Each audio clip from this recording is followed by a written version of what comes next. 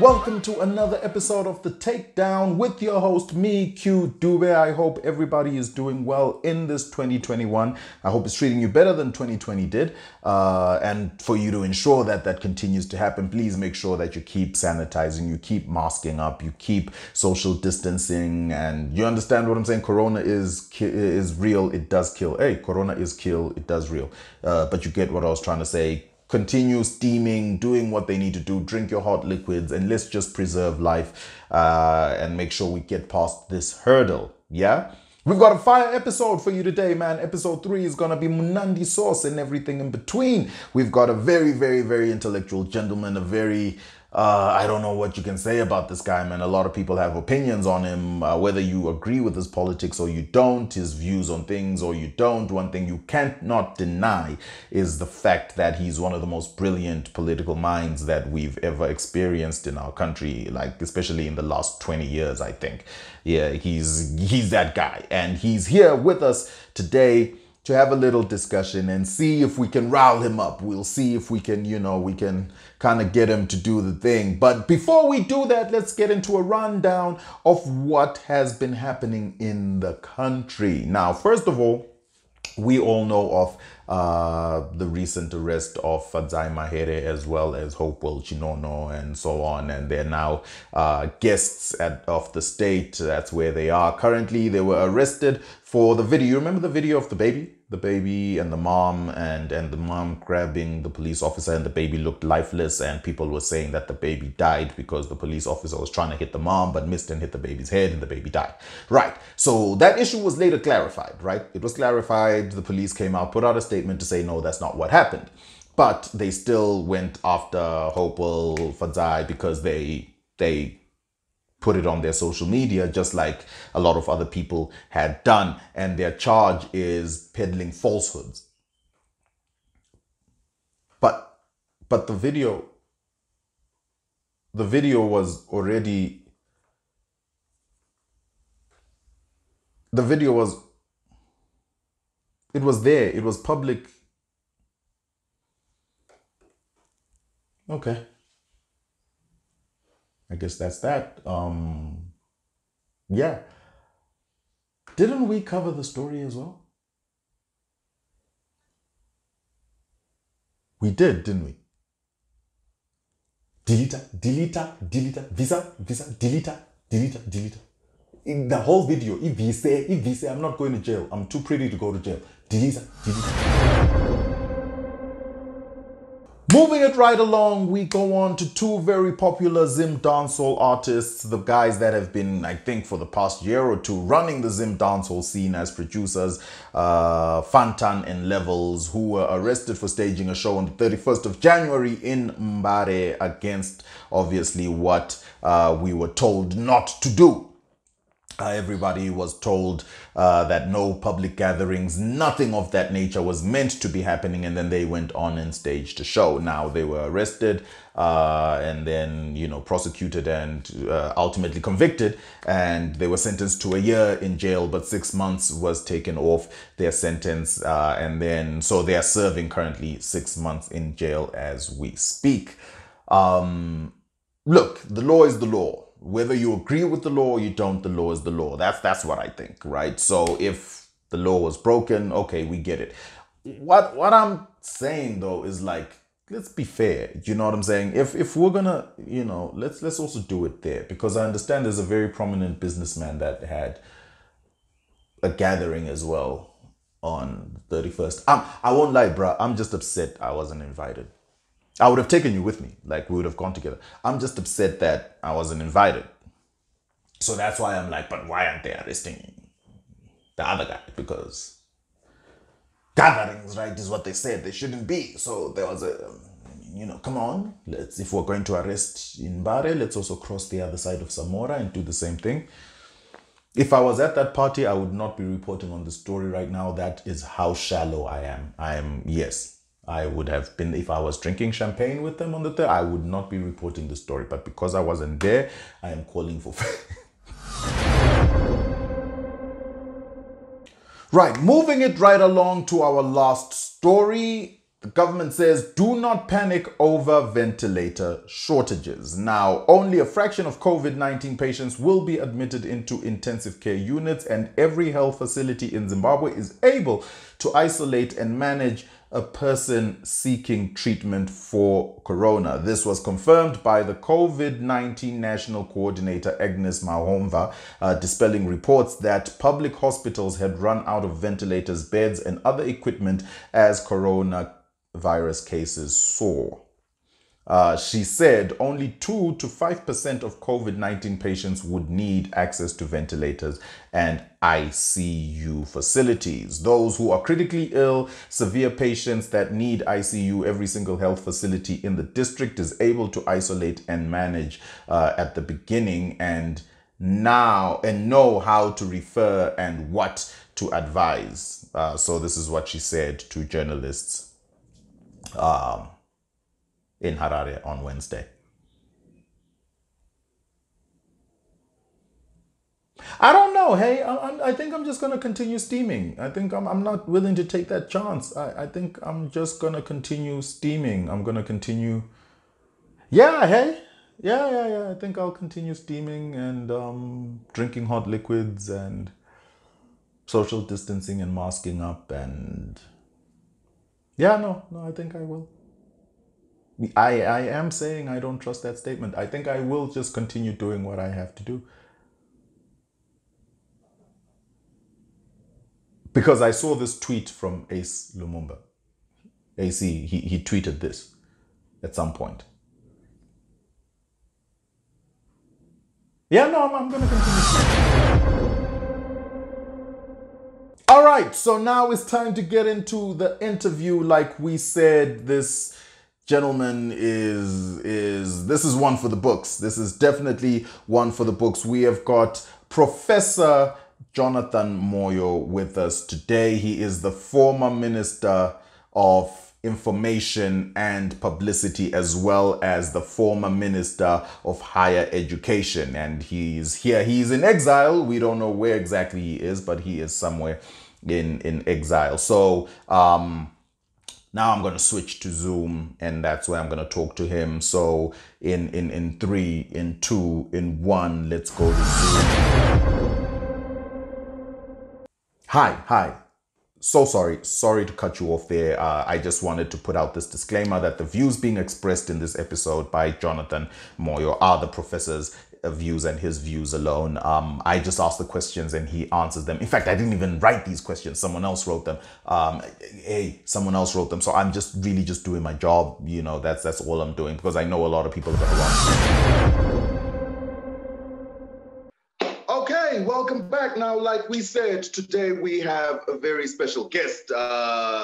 Regardless of what you may think of his politics and the way he's conducted himself, one thing you can't deny is this is one of the most brilliant minds in Zimbabwean politics that we've ever had. Today we have the former Minister of Higher and Tertiary Education, Science and Technology Development. He was also Minister of Information and Publicity. We have Professor Jonathan Moyo. Welcome to the Takedown, sir, and happy belated birthday. Thank you very much on both counts. Yes. How did you celebrate your birthday? What did you do?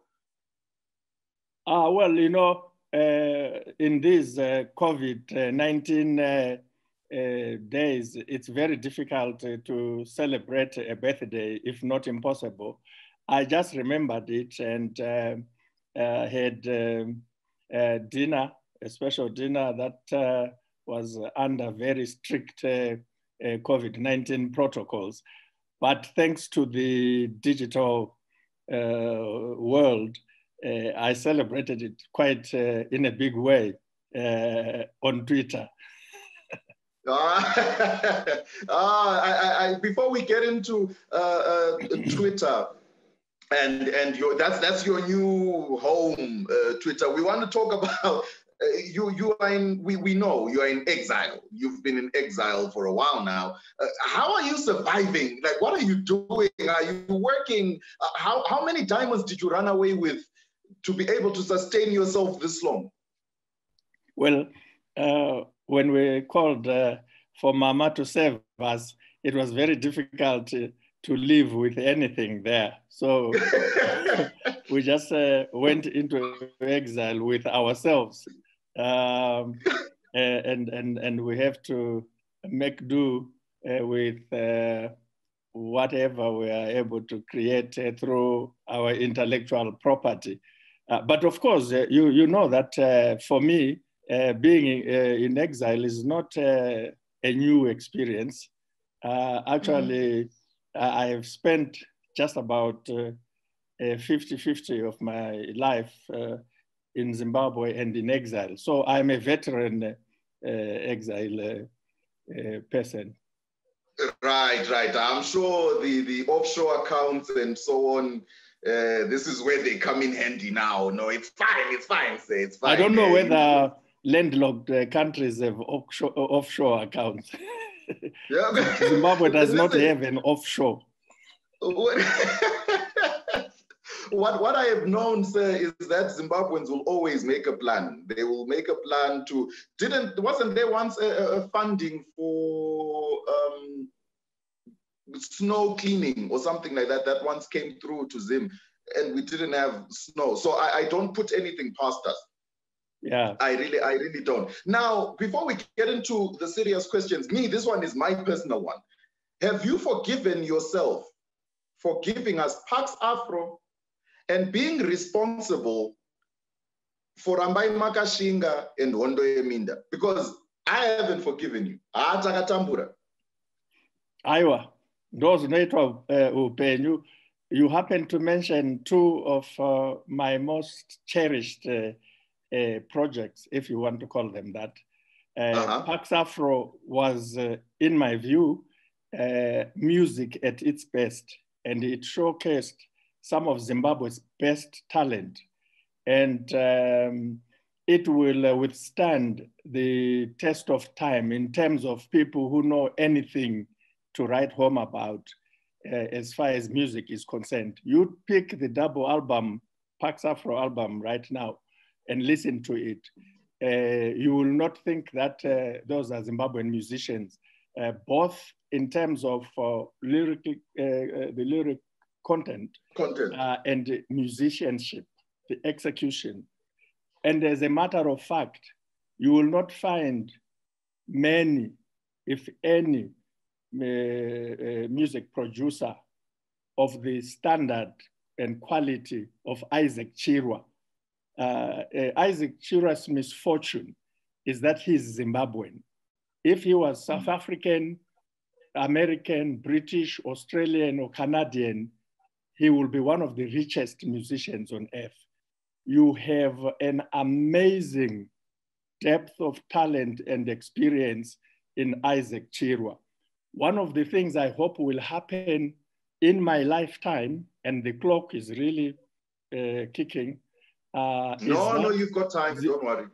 I hope that Zimbabweans will learn to be nuanced, to separate things, and learn to appreciate certain things for their inherent value, for the good in them, not because of their association, especially political association, but sometimes it's also tribal association, but for what they are in and of themselves.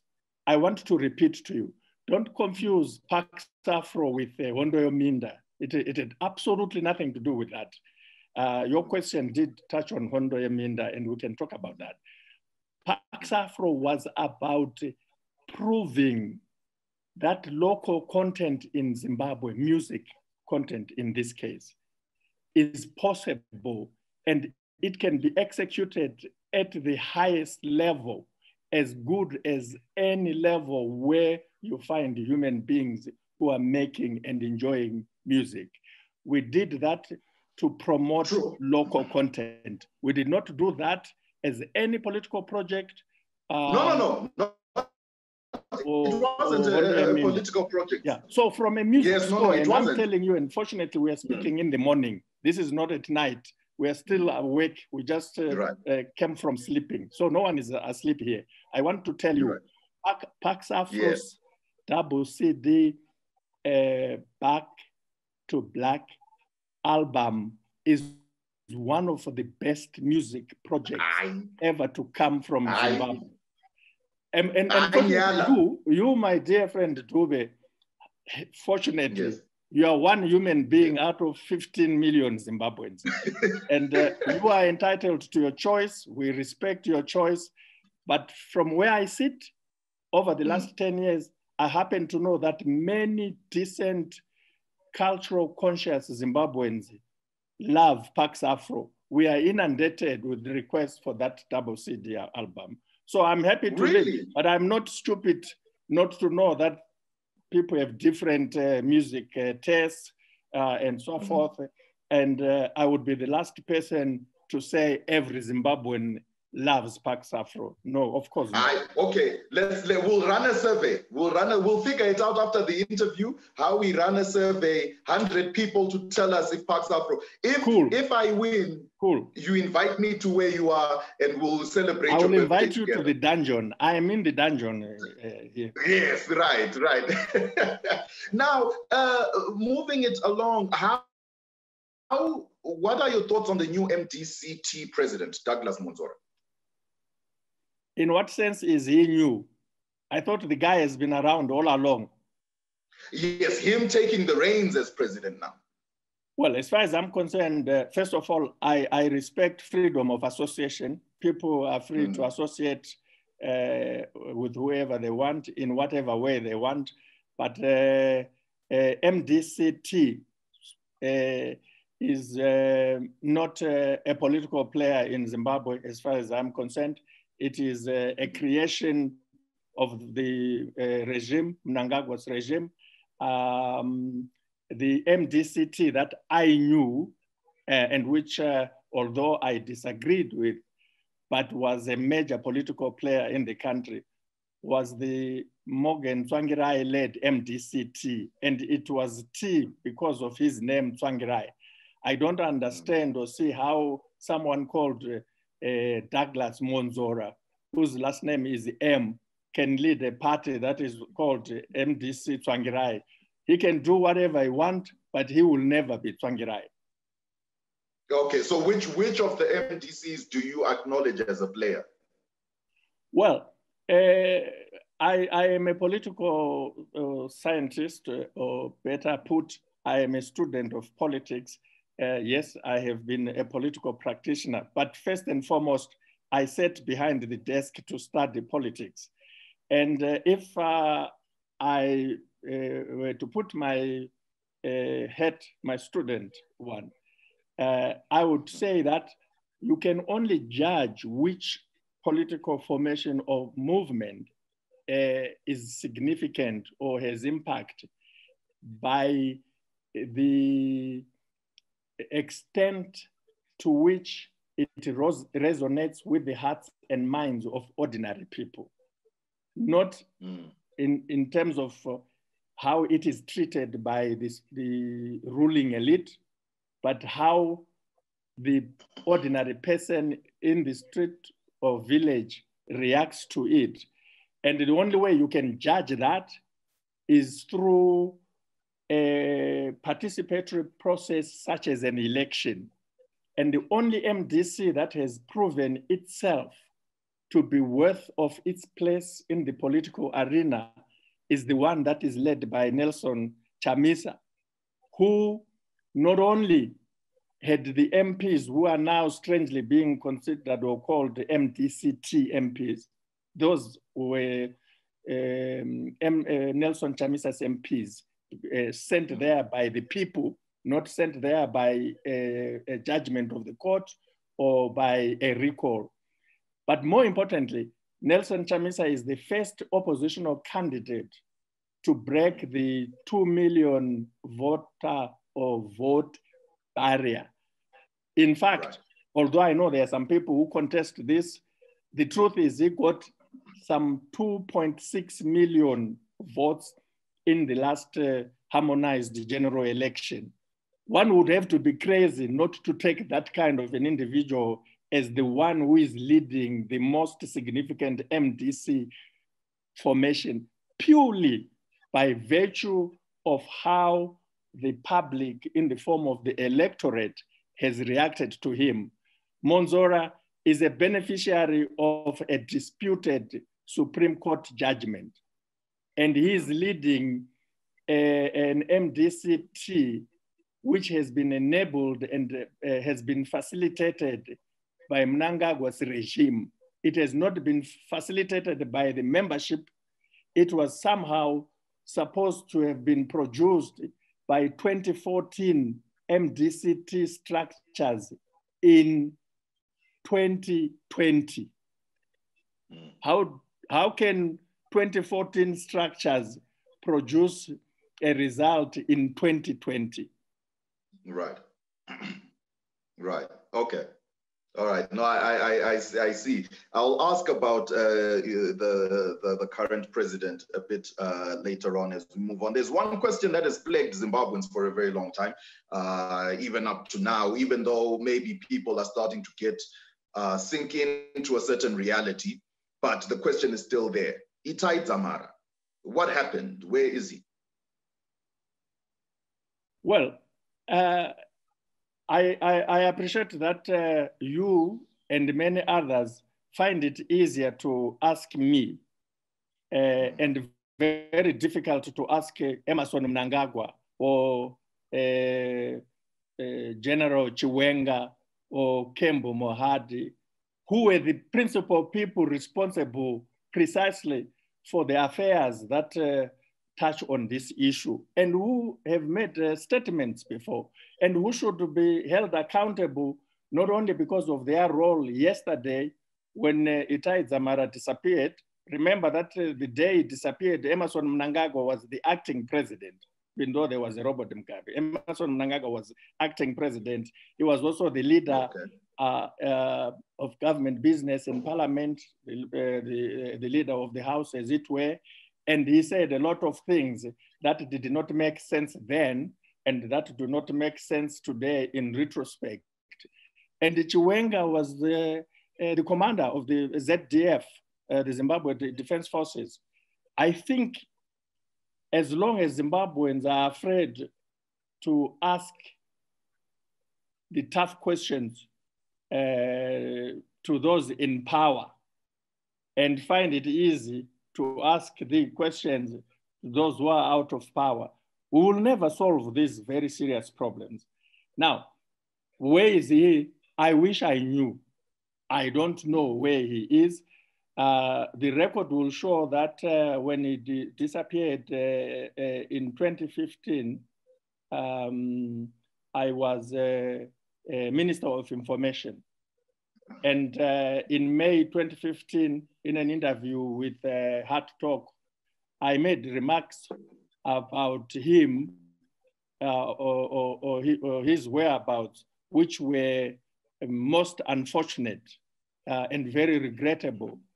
And I expressed my regret while I was still in government in June of 2016, when I became aware that what I had said, based on what Mohadi had said in cabinet as minister then of Home Affairs, and giving a security report to cabinet.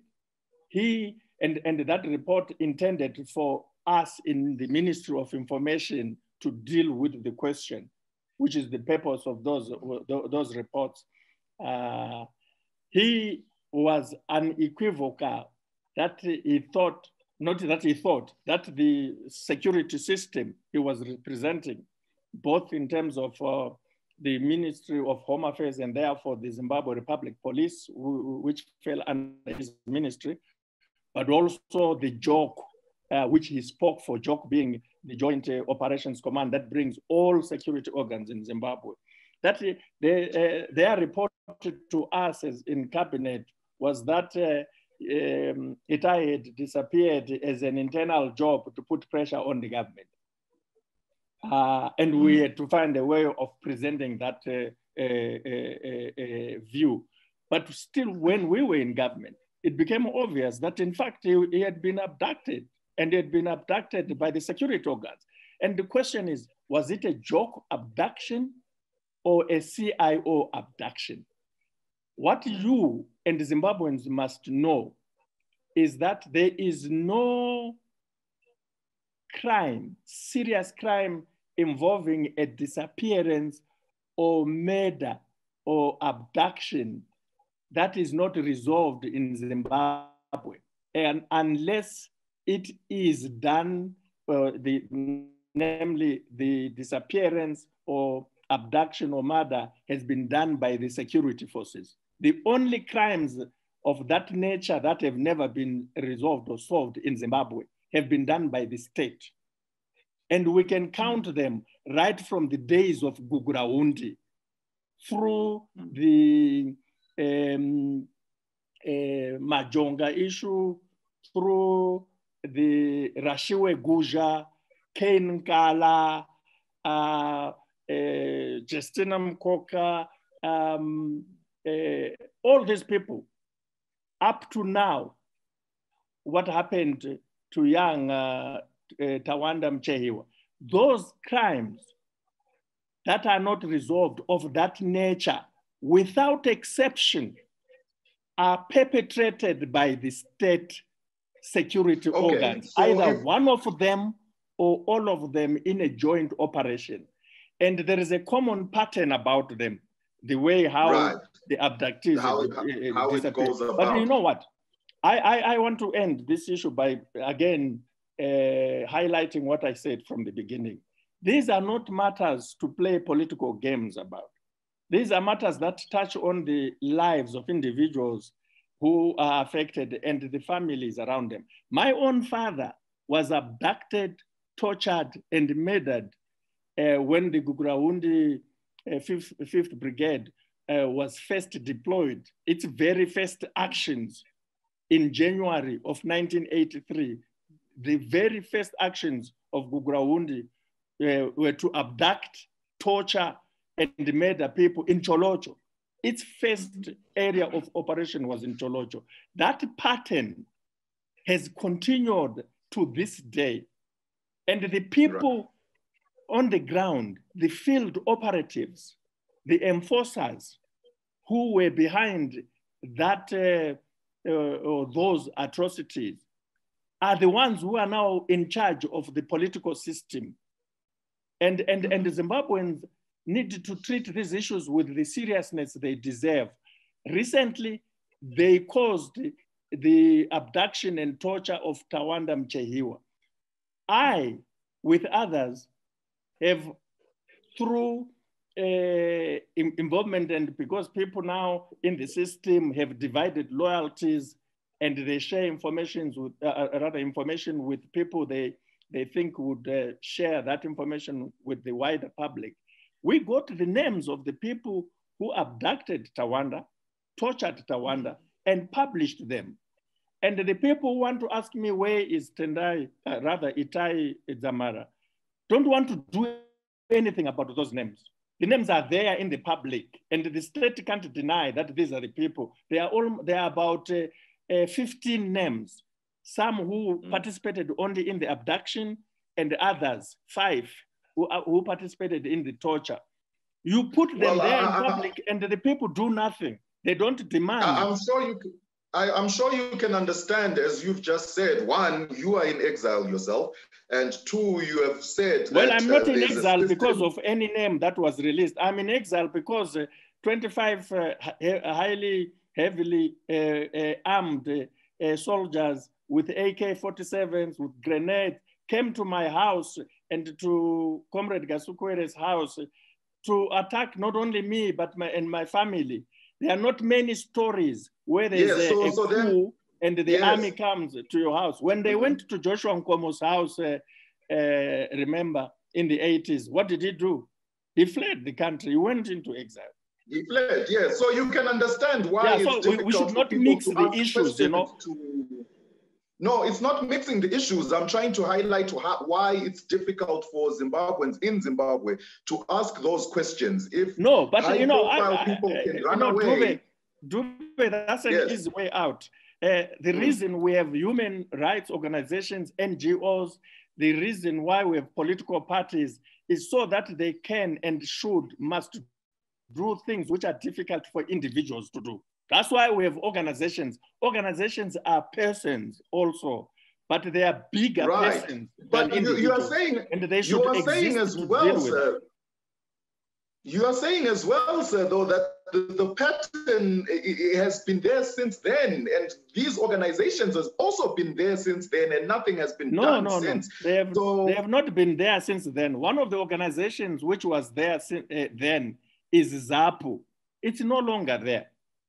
There are new organizations now, and these new organizations, in the context of the new regional geopolitics, the new international politics, have a duty. They have sister organizations. They relate to Amnesty Internationals of this world, Human Rights Watch of this world, which are international, are not based in Zimbabwe, but which can act outside.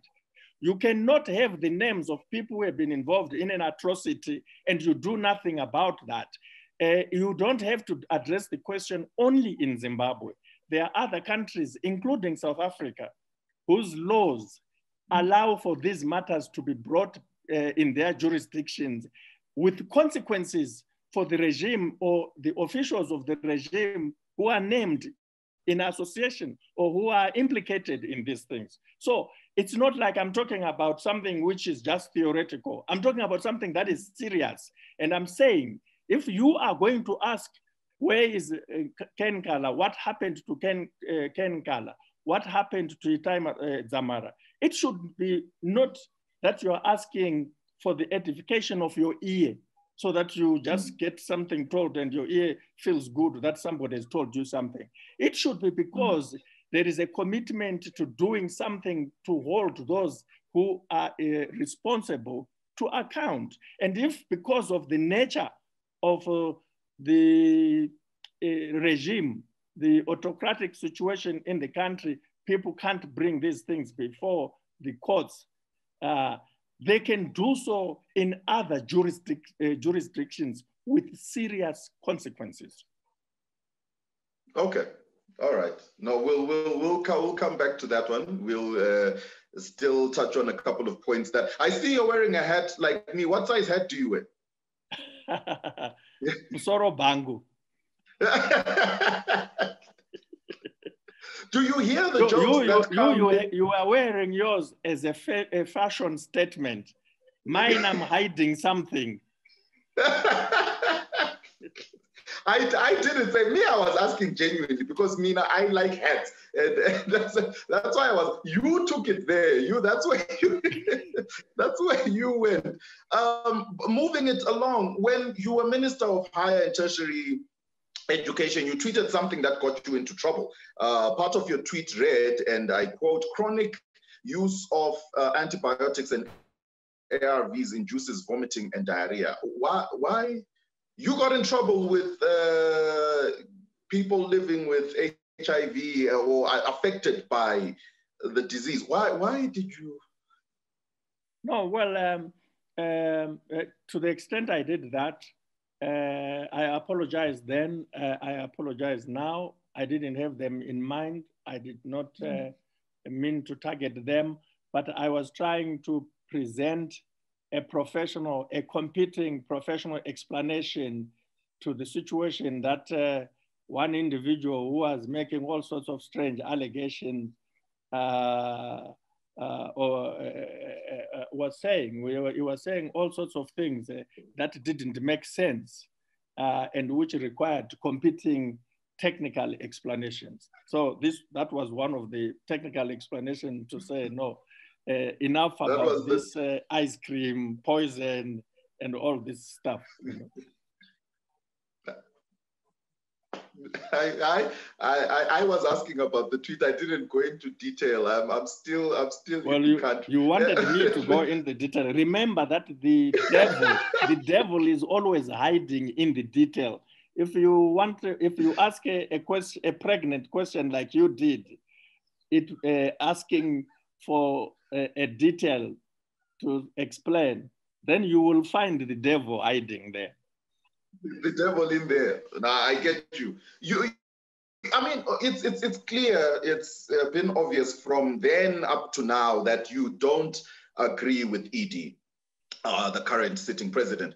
But as you know, as opposition politics or whatever, sometimes you do give a nod where someone does something correct. Are there 5 things that you can point out that the current president is doing right? No, they are not. Remember, if you want a number, numbering starts from 0. 0 is a number. And are there 5 things? No, there are no 5 things. There are 0 things. He doesn't even care about it because these things. If you come to power via the bullet, you will not worry about the ballot. So you won't do anything to increase your ballot because your power is based on the bullet.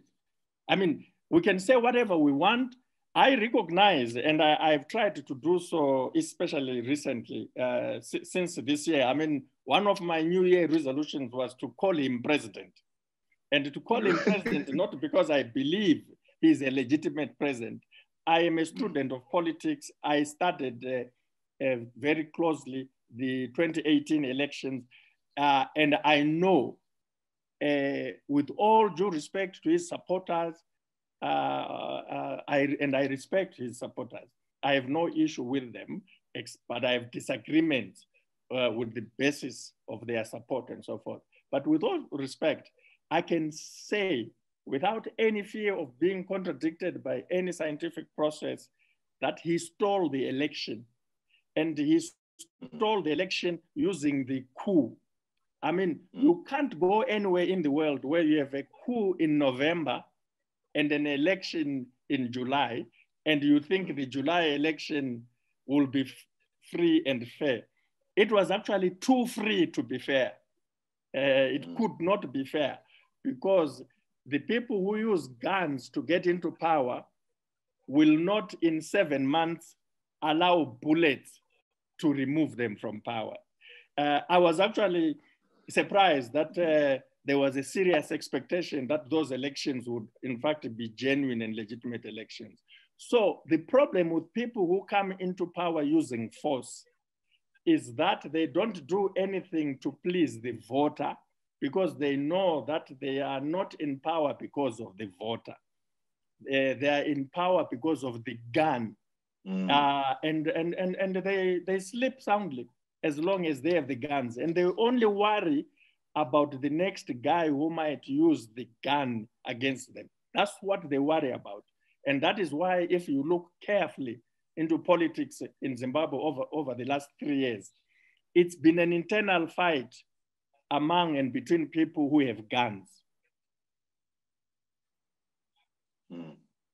Okay, so given the former president, the late Robert Gabriel Mugabe, did admit that there's an election that was lost to MDC, if you remember.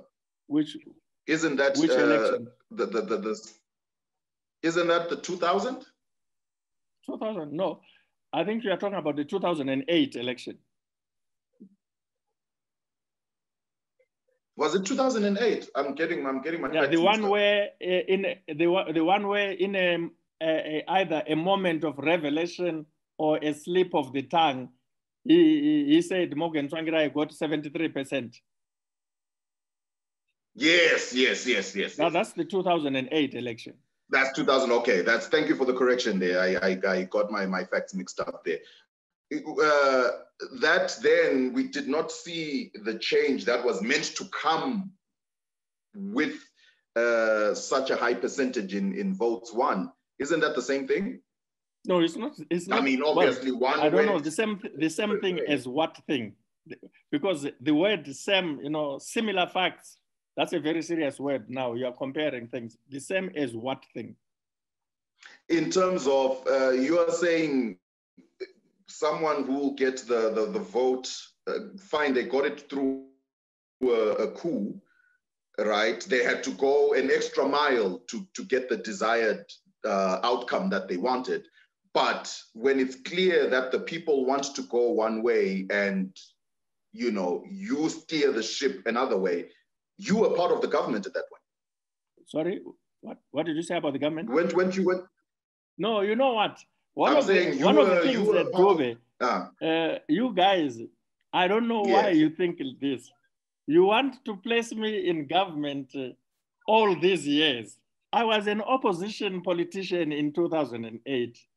I was an independent member of parliament for Cholocho North.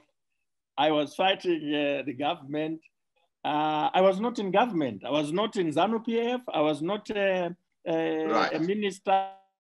But I know, just like you were asking the other question, it suits your purpose to put me in government, whether I was in it or not.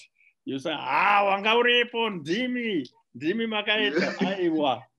Angangingekho phakathi kwabo mina. Akungixolele mhlobo wami. Hayi ngiyalapho ngiyalixolela ngiyazwisisa, but you la rejoin up here. So uma lalibona ukuthi indaba yakho nayimanga kuhle. Singobani? What was the thina singobani? As an independent, that last opposition phela ngo-2008. Yeah, look, look, the situation of 2008 is tragic in the sense that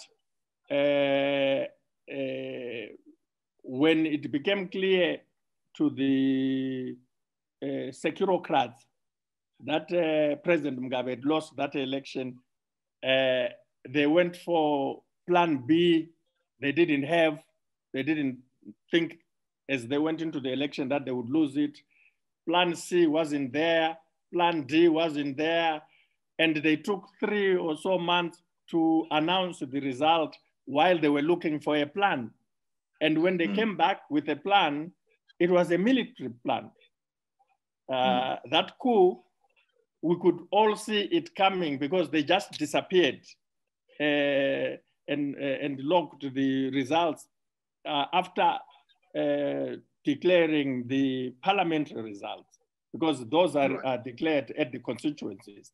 For me, and I recently wrote about this, I was very surprised that the MDC T, which together with MDC M had won 110 seats out of 210, and therefore for the first time since independence had defeated ZANU-PF in parliament, did not quickly consolidate and galvanize a reaction or response to the presidential election using its control of parliament.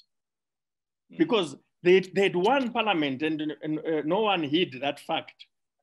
And that was a seriously significant fact. And that should have been the basis for engaging ZANU-PF and the international community and everybody, including SADC and President Mbeki's mediation process. The fact that they actually started wanting to negotiate everything and in the final analysis ended up losing the control of parliament by forming a joint caucus with ZANU-PF is something that to this day, I don't understand. And when I raise it, they want to say, oh, but why didn't you guys do this? Why did you? No, we are talking about organizations. And organizations must take responsibility. They must not run away from their responsibility by saying, but you, where were you? What were you doing? Hey, you were supporting ZANU-PF. Because let's be clear about one thing as far as some of us are concerned, especially me. Me, I genuinely believe in the foundational values of ZANU-PF. Okay. I believe genuinely. And I was one of those. In fact, I'm the one who drafted for Chinamasa the inclusion of the ideals we wanted actually to put values and ideals of the liberation struggle as part of the founding principles of our new constitution. Because I genuinely believe that we would not have Zimbabwe without that liberation struggle. I don't see it as a struggle that was fought by some individuals, especially when you bring ZAPU and ZANU, ZIPRA and ZANLA together. And in fact, you don't even have to do it yourself. You have to acknowledge the historical fact that when the liberation movement negotiated with the British and the Rhodesians, our independence, they went there as the Patriotic Front, an umbrella of the liberation movement. What fueled that struggle and led to the formation and existence of ZANU, ZAPU, and so forth is what makes us Zimbabweans. And I don't have to negotiate that with everyone. I believe in that. And in Zimbabwe, we have not had a political opposition party since ZAPU. The only serious opposition party which believed in the liberation values and did so with serious credentials was ZAPU. And one of the reasons why some of us as intellectuals at the time complained and expressed concerns about ZAPU becoming part of ZANU is that Zimbabwe would have been a better society if ZANU and ZAPU had remained as the two contending centers of power, because both of them had a very credible historical background that you could not question. And to the extent that the background summarizes the essence of the liberation movement and the foundation of ZANU or ZANU-PF, I unapologetically associate myself with that. But of course, ZANU-PF is like a car. If you believe in driving and transport or transportation, you will value a car. But you will not confuse the car with transportation or driving. One car is not equal to transport and driving. It's just one car. It is the proof that you can use it to move from point A to point B. So transportation as the liberation struggle and that background and values and driving, I value to this day. But this one car, it can get old and become skorokoro. ZANU-PF, the car is a skorokoro. With absolutely no use, it must be taken and dumped in the scrapyard because it's no longer good for the transportation and the movement. So I like the transportation, but I don't like the damn car.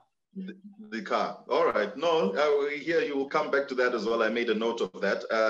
Just to lighten it, you being in exile, I'm sure there are things in Zim or about Zim that you miss. What do you ask people to bring you from Zim when they are coming to see you where you are?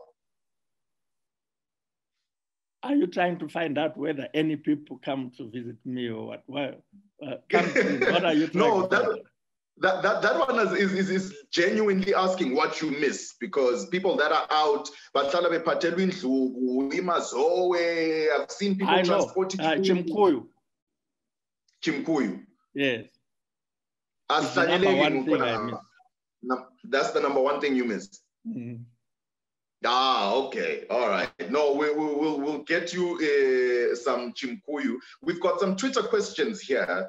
As you would know, Twitter is your playground, and some people. Where did the interest in Twitter come from? It was a combination, but largely from my kids. Okay. But I've also said this. Nduduzi Matutu was quite instrumental in getting me on Twitter, and Delta was very helpful. Okay. We've got a tweet here from Tariro.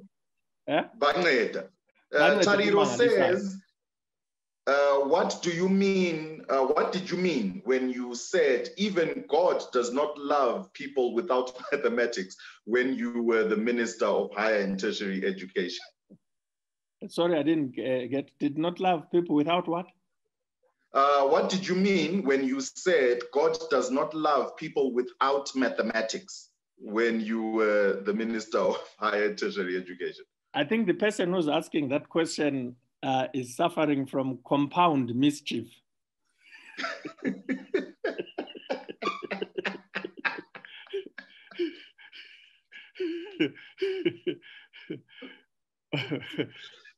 But you know what? God, by and large, created us with the capacity for speech as human beings. Right. In one form or another. Right. We communicate through speech. And right. The speech is in two forms, words or numbers. And that is all. That's how we speak. Okay. Now, why would anyone want to escape numbers when God created them with that capacity? Maybe he enhanced the speech side. Maybe he put more emphasis on the speech side. No, I said speech has two components, words and numbers. Words and numbers, yes. So there is no speech with words only. You say, libanga, sibatatu, and this and that. It is a package.